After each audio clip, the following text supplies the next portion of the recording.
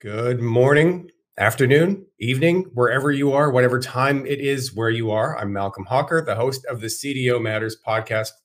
Welcome to our podcast. Today, I am happy to be joined by Veronika Durgin, who is the VP of Data at Saks. Now, I want to say just naturally Saks Fifth Avenue. When did, maybe I'm just not with it. When did you rebrand? I think it happened. Well, hello everyone. Hey Malcolm. Thanks, Veronika. I was like, all right. Yeah, what a great intro. It's like just pull the rug out from under you and start talking about the name of Saks Fifth Avenue like anybody cares. But anyway, yes. Let's dive right in. Yeah. It happened, I think, 3 years ago. Oh, okay. In kind of like it was a post-COVID thing, and we wanted to focus on kind of digital experience and bring that beautiful Saks Fifth Avenue, special experience to our online. All right. I thank you. I did want to touch on your company name because I know for a lot of Luddites like me who were not very fashion inclined, I'm not. You who may hear Saks and not know what that is. So that's why I wanted to touch on it, because it's for people like me who live in a cave. It's Saks Fifth Avenue. So it's fair, and I get that often too. It's like Goldman Sachs. I'm like, no, Saks Fifth Avenue. Wonderful. So that's why I wanted to touch on that. So thank you so much, Veronika, for joining today. I met you in person the first time at CDO IQ this summer in Boston, just in your hometown of, well, not home, but where you're living now in Boston. But I think we had traded a few things on LinkedIn before that. I had certainly known of you, and I think you had mentioned that maybe you had caught some of the episodes of the podcast before. But we sat down, and it was a morning breakfast. I'm pretty sure. Maybe it was a very long meal. Maybe it was just a very long lunch. Well, that was probably because you got stuck talking to me that made it long. But to make a long story short, we hit it off having a conversation, and I really enjoyed talking to you. And at that moment, I was like, aha, if I enjoy the conversation, well, then maybe others might enjoy the conversation too. And that's why we are where we are today. So thanks for joining. Happy Friday. Indeed. Yeah, we did meet at the CDO IQ. I've been following you before that. I was internally, secretly, and I know I've, maintained cool face, like fangirling over everybody sitting at that table. And I was like, oh my God, like this is so cool. So super happy to be here. You and me both. So that's kind of what's cool about CDO IQ. And I had said this in a previous episode, and I did a kind of an episode summary, I think with Scott Taylor when we were talking about this. I had fanboy moments as well, and it was like kind of like surreal, right? I think the story I was telling was I was reading this really great article in Harvard Business Review about the impacts of AI. I don't know exactly, but I was like, this is a great article. This is awesome. And of course, written by Randy Bean. And then, I sit down and at the breakfast table, and there's Randy Bean, which was cool. So I was having those moments too. So Veronika, I'd love to start first with the story of you. I'd love to hear kind of like your data journey, your career journey, and how you kind of where you started and where you got to. I think it's an interesting story that our listeners would love to hear. Yeah, absolutely. And it's kind of like, it's very interesting. I both enjoy sharing my story and not. It's awkward talking about myself. But so here we go. I'll start from the beginning. Or maybe I'll start from the end, actually. I've spent my entire career in data, but I still kind of fell into it. So, and here's what happened. So you're probably picking up on a little bit of accent, and I like to mess with people, just asking them to figure out where I'm from, but I still have a little bit of accent. So I immigrated to the United States when I was 17 years old. So I finished high school. I am originally from Russia. We moved here just slightly after the Soviet Union collapse. So I finished school there, fully bilingual, and I actually started medical school. So my parents were pushing me to be a doctor, just like I'm sure many can relate to that. So when we came here, we came here as refugees. Basically, we had no money. We just brought like a bag of clothes each. And we came here to succeed, for opportunities, and to work hard and to get somewhere. So spent about a year kind of like learning English. I knew the alphabet and maybe how to ask for apple juice when I moved here. So spent a year studying English and then went to college.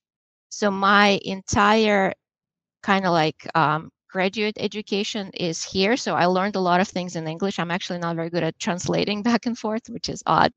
Um, but I went to college as pre-med. The difference here is that medical degree is a graduate degree. So I started as biology major. I actually have an undergrad degree in biology. I hated everything about biology. I'm sorry to those of you who love it. I went to a marine biology lab once, and I kind of walked away. I'm like, this smells like fish.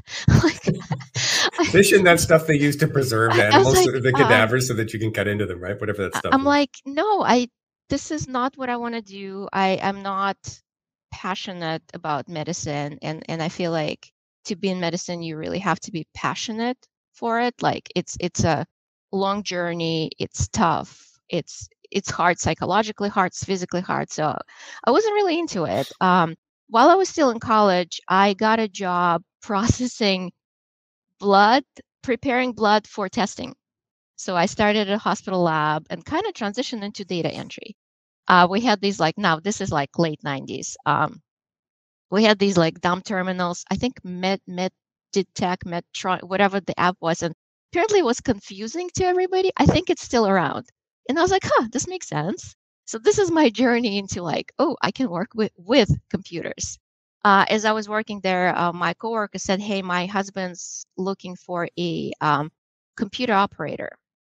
I was like, all right, sounds cool. Computer operator. That's awesome. Yeah, so I was like, all right, that's awesome. So still getting my undergrad degree, got that job.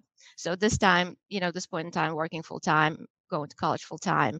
And I was like, oh, this is cool. This is where I kind of like learned Microsoft Access. I'm like, well, I like this. As I graduated, I got a job as a junior DBA. My God, felt like I was like, I get it. I love it. I want to know more about it.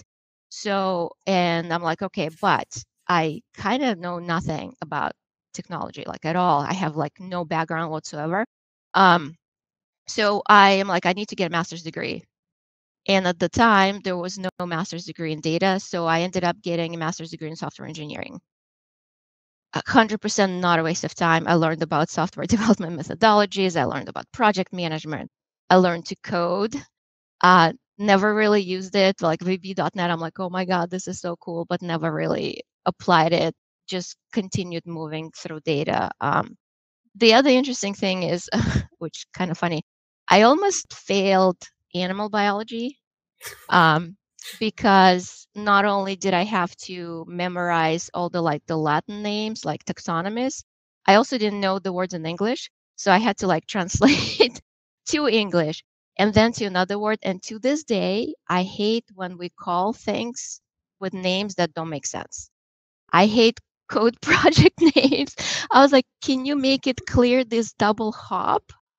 I'm like, I just can't. It's like learning two languages at the same time. So just kind of like a funny story. I guess the other thing is, and this is something that we don't talk a lot about, and I know you and I kind of touched upon that when we met before, uh, being a working parent.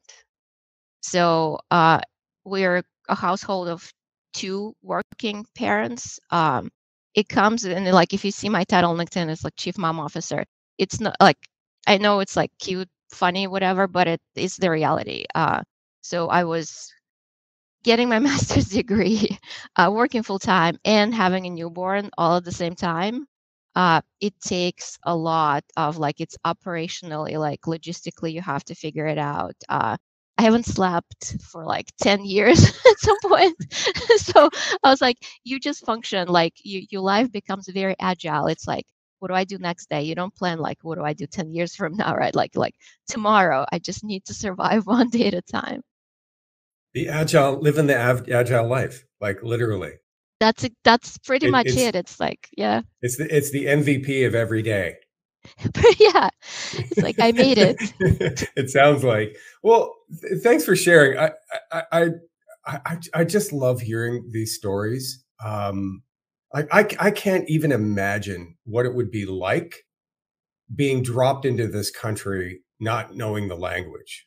Like as a Canadian, you may think this odd, but as a Canadian, it was hard enough for me being dropped away from everything that I knew and my friends and into a foreign country. And yes, there are differences between US and Canada, but not even knowing the language, I can't even imagine that.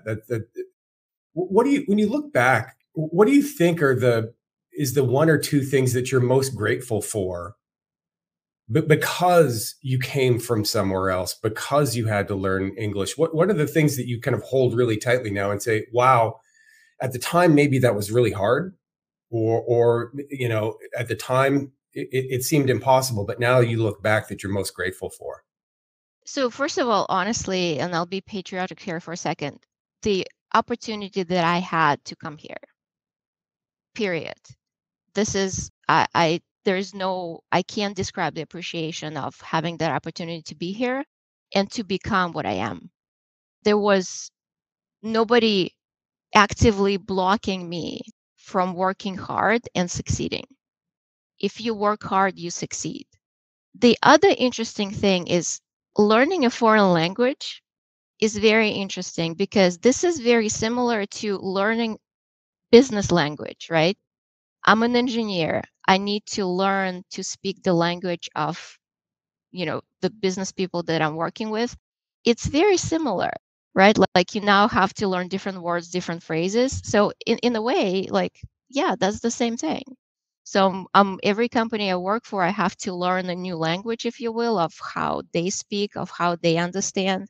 That's why, like, I don't I try not I actually get very excited when I find the right word. It's completely dorky. But, let's figure out what the words are and what the meaning of those words are, and let's move forward. So to paraphrase what I if I were to put it into kind of one word, would be maybe a spirit of gratitude, right? That's what I'm hearing. I'm hearing gratitude for the opportunity to be here and to work and to succeed and to live your life. So I that's what I think I'm hearing. Do you agree? 100 Oh, absolutely, 100%. Okay. Yeah. I have a lot of words, but if you wanna put it into one, yeah, it's being in a different country. I know you're from Canada, and we're kind of like, Canada's the same in the US, which is not. But being in a country that is quite very different from the United States, it Yeah. truly opens your eyes to the opportunities that we have here that I've never had there ever. Yeah. And believe it or not, I can actually say the exact same thing. And that is the opportunity is the number one reason why I'm here and why I will die here. So I'm not one of those immigrants that'll say, "Oh, it's better back there." It's not. This is the place to be. This is the place I choose to be. This is home, and we have the greatest potential, I think, of any country on the planet. I'm with you 100%. Go USA. All right. So when we talk about kind of the world of data leaders and big challenges and how do we overcome those challenges, what are some of the things that kind of high level, without going into too much detail with your individual company, what are some of the things that you're seeing in the market, kind of high level, as some of the bigger challenges that we need to be focused on as a community? Um, oh my gosh, I think I for me, every company, like we talk about it a ton, like, are they all similar or are they all unique? I think as a data leader, you need to focus on problems you need to solve at your immediate company, and then basically use almost like a Lego piece by piece and put your, whether it's strategy or platform together that is solving problems of your current company. I see this a ton where we're like, oh, this is cool, let's bring it in. Or like, oh, I wish I could do something at my previous company, so I'm going to do it here. We kind of miss like, no, there are, distinct problems in front of you, solve them. So it's kind of where my mind's at. Well, when we had talked previously, one of the things that you had kind of groused about, um, was this idea of kind of consultants swooping in and swooping out, and vendors Yeah. swooping in and swooping out. Tell me more. Yeah, so I ranted about it ton. Actually, I'm gonna say something. So at the CDO IQ, there was a conversation around the type of data leaders that a company wants to have. And I walked away from, and there was like, I think, CDO panel. I walked away from that panel being incredibly frustrated. And I was frustrated because the message was, one of the messages was, if you can write, a 30-page memo, you're the greatest data leader. I disagree with that. I think depending on the maturity of the company, uh, uh, what they've done in the past, what they're trying to do, you need to bring a specific type of leader at that point in time. Or like, I was driving home and I spent many days thinking about it. Like, are we looking for unicorns who don't exist? Or are we saying it's not my problem and blaming somebody else? Or are we saying I am the best? Right? The reality is companies change. I often say that jobs are like relationships. You have a relationship with the company. Sometimes it's just bad, like you're not good for each other. Sometimes you grow out of that relationship, right? I don't know if you're married. I don't know how you've been married. Maybe you were with your partner for a long time, or sometimes you're with them for a short time. Sometimes you're with them for a long time, and then you break up because you just grew apart. So at each stage of the company, of each stage of the data maturity, you need a specific type of leader. And as a leader, it's honestly on me to realize whether what what does my company, my team need? Am I fitting into that? Can I change to fit into that? Or is this it for our relationship? And I need to move on and they need to hire somebody who better fits that specific, situation. So you'd mentioned the word unicorn. Love it. The joke. Well, I recall when we were talking before, the way that you described a unicorn was very kind of similar to how I describe one. I think you said what? Remind me your description of the unicorn, if you recall it. Well, I don't remember what I said. Probably like perfect, somebody who's just like perfect all around technical business. You're like everything in one package. Yeah, yeah. The joke I tell is one half business, one half technical, and one half sales. Right. So, Hmm. so Yeah. the joke is, if it's of Well, course yeah. it's three halves, right? You're, Um, yeah. You're but one and a half person. Yes. well, yes, very much. But you need to be. So for you as a unicorn, it seems your background is not exclusively, but is reasonably tilted towards technology, Hmm. right? You're a database administrator. You have a master's degree in computer science. That's pretty tech centric. What specifically have you done, and what have you seen that has been effective over your career to get more rooted on the business side? Learning, honestly, again, like learning a foreign language, continuously learning. I again, like I know my limitations. Like I am not a pure strategist at all. My strategy automatically means me thinking how to implement it. I can't disconnect. I know it's my shortcoming. It's also my superpower. So I know that I will fit perfectly into specific company, specific situation at their specific step of their growth. But if they ever need me to transition in purely strategic role, I will be horrible at it and I would hate it on top of it. I would be like, it would be the most miserable job I've ever had. So I know like I am not a unicorn at all. I'm very like self-aware what I'm good at, what I'm not good at.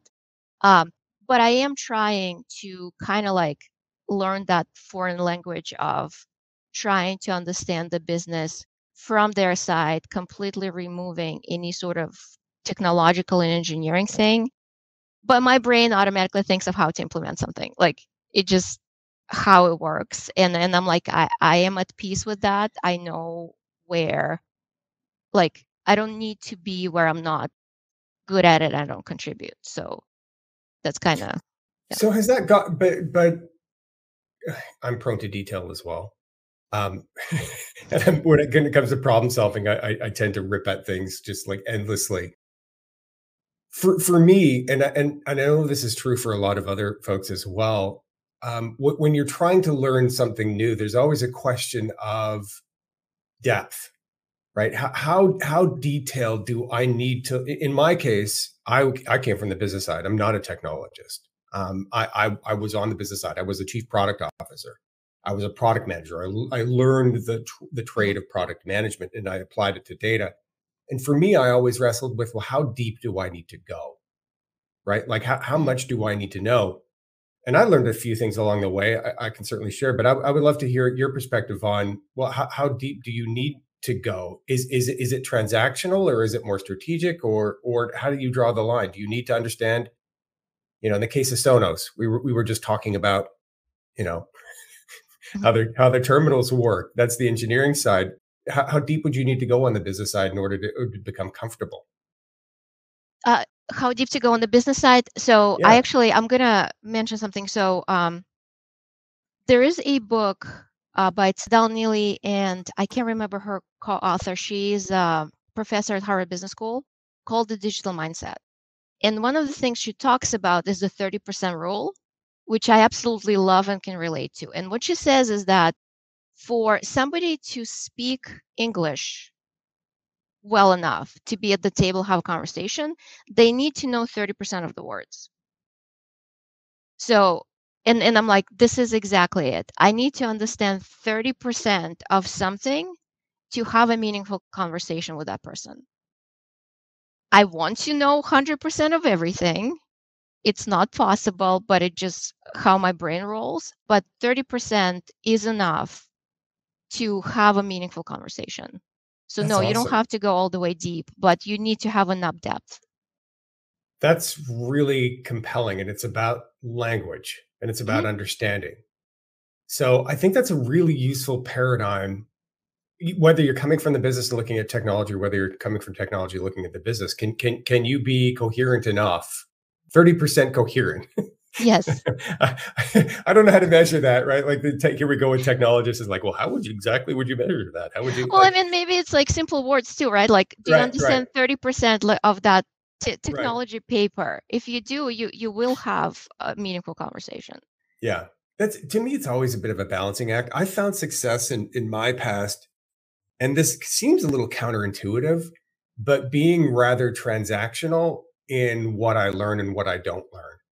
Meaning, like if I need to learn a technology, I'll give a good example. One of the big projects I was involved at a long time ago at this little software company called America Online was I was put in charge of making portions of their advertising infrastructure speak Japanese, right? Like international character sets. So back in the day when everything was old school ASCII, like 7-bit Mm-hmm. ASCII, and we're like, oh my gosh, how are we going to make this thing actually like multiple bytes wide, Hmm. and it was all about being able to sell search terms, and we had built a business around selling um, English language search terms on AOL, and it was Google picked that up and is now what Google is because of that. But we were wanting to figure out, okay, how do we sell search terms in Japanese? And I was like, I don't know anything about engineering. I don't know anything about this stuff. And now I don't know anything about Japanese. So I'm like 5 times, behind on what I need to learn. And I figured out maybe it ended up being about 30% Hmm. of like, what does Unicode mean? Right? What Exactly. does multi-byte mean? What does these actually mean? And like I learned that like every character on the keyboard is actually a number, right? Like Hmm. like it corresponds to a number. And I was like this, oh wow, that's like so that's my little tidbit, which is I learned just enough to be slightly intelligent, to speak with slight intelligence, and at least have a conversation with engineers so that they wouldn't laugh me out of the room. Yeah. So, see, But then it's you I need to love have the 30%. engineers who like truly know the depth of things. That's the other part, right? Like as you go up into like leadership roles or maybe even like principal roles or architect roles, you need to still have a team that knows something in depth to actually implement it. Yeah, no, absolutely. Yeah, and this has been true in my experience with the tech and business.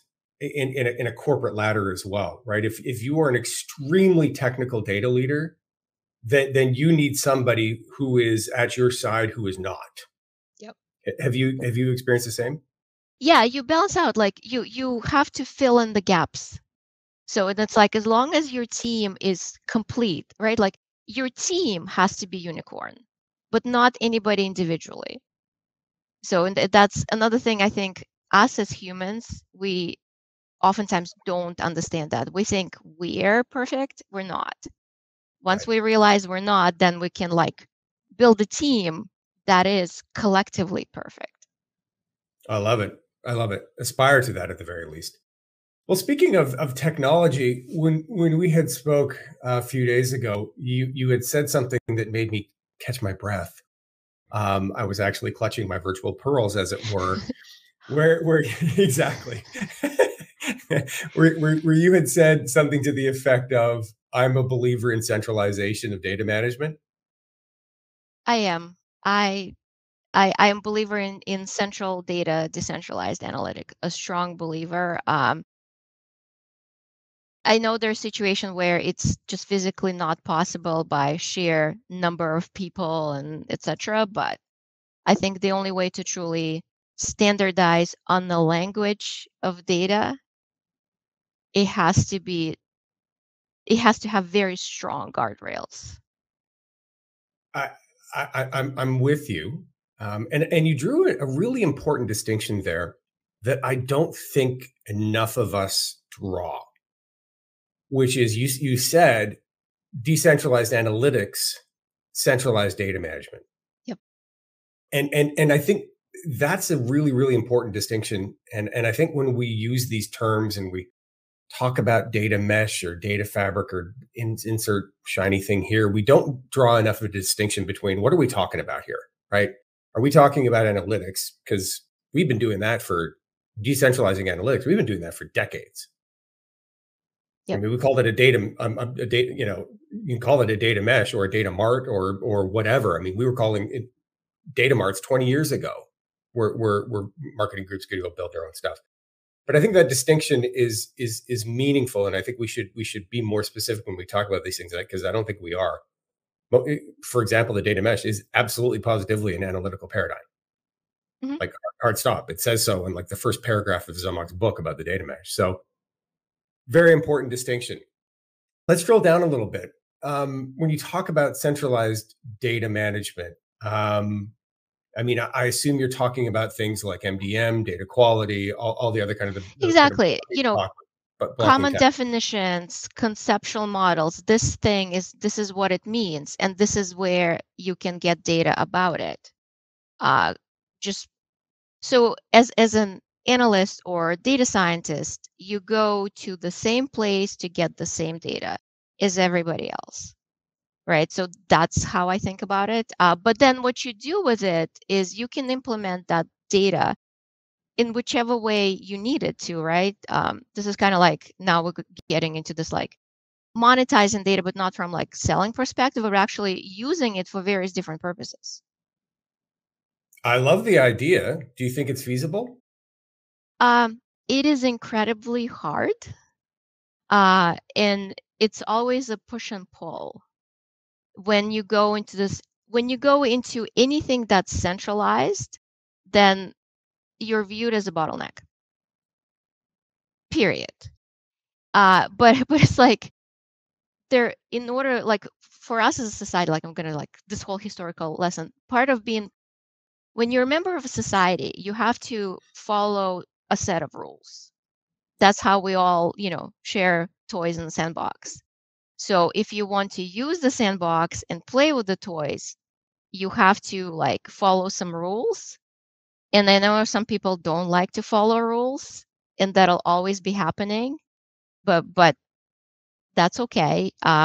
If we do want to collectively be able to safely use things and reuse and repurpose, we have to accept the fact that sometimes things will be slower, but for a reason. I mean, there are traffic lights, right? Like, oh, oh my God, I'm stopped at the red light. It's slow, but it's there for a reason. Well, that sounds like well, it sounds reasonable. It sounds like, reasonable Sorry. compromise, but it also sounds like a little bit of a sacrifice that maybe often Yeah. people don't want to make. They want to have their cake and eat it too. But I mean, there's countless metaphors here, right? I love the societal metaphor because you could easily think about the power grid, the Mhm. roads, right? Like, water and sewage infrastructure. Like, go build your own. Go try to build your own roads Mhm. and your own infrastructure and your own, healthcare system, and on and on. Because there's not going to be any economies of scale. That's the whole thing about centralization. It Mhm. exists for a reason, and it exists because it provides economies of scale that are not there in highly decentralized worlds. Yep. The other thing is like what I've heard recently. I was on a podcast. Somebody said, "Oh, security is a massive bottleneck." Like that's not a good way to look at it. Security is not a bottleneck. Security is actually what you want to do, and it's part of delivering something. I'm like, would you have a house without a front door? Would you want anybody off the street to go into your house? Because it's not about like you remove the bottleneck. Oh my God, you no longer have to knock or ring a doorbell, but like, do you really not want to have a front door? Um, so I think it's a perception of like what is fast, what is bottleneck, right? Like things take time and it's an acceptable time to take to do things a certain way because you're optimizing, right? The economies of scale, it's safe, it's whatever that may be. So I don't look at it as a bottleneck. It just kind of like changing how you think about things. How much of this do you think? How much of this may be craze or hype or maybe obsession is too strong of a word? I think it might be too strong of a word. We're talking a lot about words today. Um, but this obsession towards like decentralize everything. How much of that do you think is coming from vendors? Are you hearing that on the vendor side? I am so I've I'm a skeptic by nature. I don't like this whole whatever vendors are selling me, I take it with a grain of salt always. So I am not in the camp of blaming vendors for everything. We're all adults. We should be able to make our own decisions and figure things out. I think to me, and again, maybe it's based on my experience, I worked with software engineers a ton, and they've always looked at me as the bottleneck. And I was actually, and they're always also went from monolith to microservices. I've seen this play out a long time ago. And I've worked with software engineers, which I don't know if I mean, you were in product where I every, managed a team of software engineers for a right. long So, time. Yeah. this whole thing of like, oh, I can do better. Oh, you blocking me. You slow me down. I'm better. I'm better than this. I'm better than this person. I'm better than the software. I think it's just us as humans being humans. I don't, it, especially as you kind of like, maybe when you're younger, you're like idealistic and you think you can do better and then you like reinvent the wheel for a few times and you realize like first of all it's boring like why do something that's already done, and then you also learn and you realize that some things are better left to others. Focus on what you're good at and then let others do what they're good at. So this kind of also comes with maturity. Well, that kind of aligns to some of the insights that you shared with me when we were talking a few days ago. I think you called it like your martial arts approach. Oh, it's Joe Reese is actually called it Oh, it's MMA. Joe. Oh, it's Yeah, Joe so and okay, Joe, okay. Joe, I'm like, Not I'm not totally not running with it. okay. What Okay. to me, I use slightly different phrase. What I share with you is I don't do yoga. My mind's too active, but this one time that I took yoga and the thing that I took away from it is, and when we were kind of like relaxing at the end, she said, take what you need and leave what you don't. And that's exactly it. Take what you need from the tooling perspective, the patterns and methodologies that work to solve the problem that's in front of you. Stop obsessing about all the other things. We make things work, right? Like it's not a vendor, it's not a consultant. You actually talk about, you asked me about consultants in the past, and I haven't answered that question. But so Well, yeah, go ahead. yeah. So Go ahead. Hey, Veronica, I'm a consultant. and I'm here and I want to help solve all of your problems. And the first thing we're going to do is an 8-month-long maturity assessment, and we'll put together a roadmap. We're going to do gap assessment to understand where you want to be versus where you are. What do you say? Um, Sign on the dotted line. what I'll say is what you can give me tomorrow.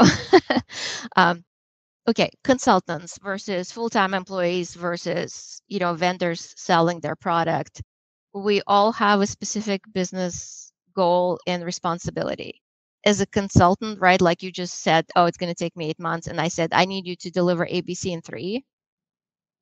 And I'm not. And you're like, but this is a bad idea to do it right. I need 8 months, but I'm paying you and like I need it in 3 months. So you deliver what you can. It's not necessarily your fault. At the same time, generally I walk in after something was delivered like that, and then I have to fix it. So it's such an interesting relationship. And the same with, vendor sale and product. They want to make a sale. I get it. I appreciate it. They potentially exaggerate things.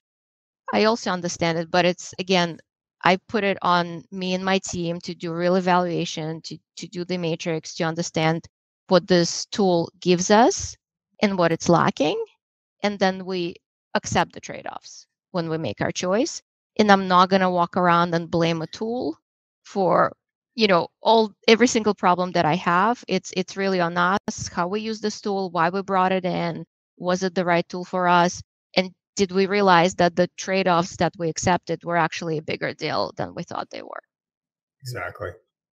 I think often, and I'd love your perspective on this.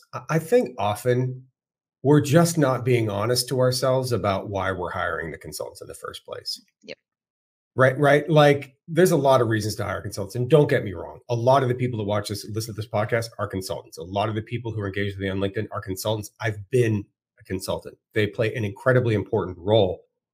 But I think, when I look at, am I something you mentioned earlier, you said, which is just fabulous, by the way, you said, you've got a reasonably high level of self-awareness, and I would agree. And you said you're not very good at strategy. So that would be a great time to sit down with a consultant who maybe is, right? Mm-hmm. And if that's the reason why, and that's what you're hiring them for, then fantastic.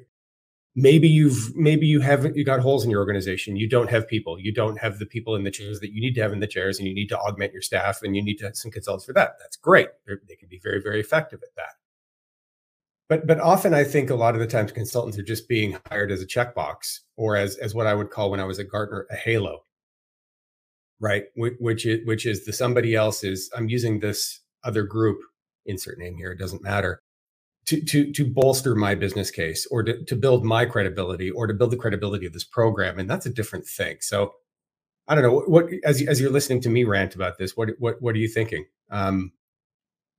It's both. No, I do agree. Like we have to be honest with ourselves, 100%. And it's like consultants or not, you have to be self-aware. You have to understand what your team is and what it isn't, and go from there. I've seen consultants hired where like there is a project, it needs to get done. We don't want to hire full-time staff. We just want to temporarily bring somebody in, but that's a short-term engagement, which means that whatever consultants deliver, somebody has to support. If that conversation hasn't happened, that's what I've seen fail. So the things are like thrown overboard, like here now you support, and you're like, wait, what? What is this? I don't know anything about it. Why was it built this way? Like again, like it all comes down, and I don't know if you think about it, I think about it a ton, is like psychology of a human. Like at the end of the day, it's two humans working together.